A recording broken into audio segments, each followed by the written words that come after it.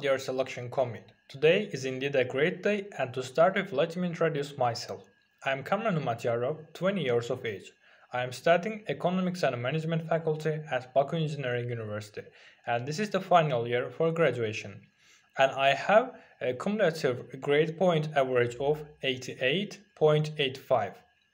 My bachelor's degree is related to innovation and technology management. During my 7-semester bachelor's education, my specialty taught me several useful things. For example, I learned the fundamentals which I need to decipher the graphs I may associate with a typical economics course, as well as the tools to develop a successful business strategy. My career goal is to become a business analyst in the future, and I have a burning desire to start with, my own business.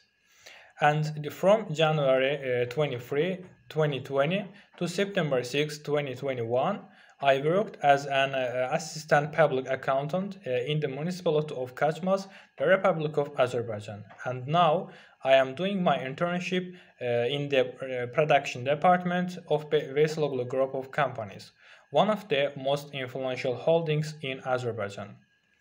Generally, I have basic Python and SQL knowledge.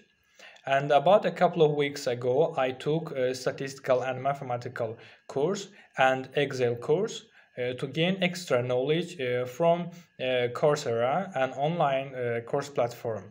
And I have a plan to finish these courses soon.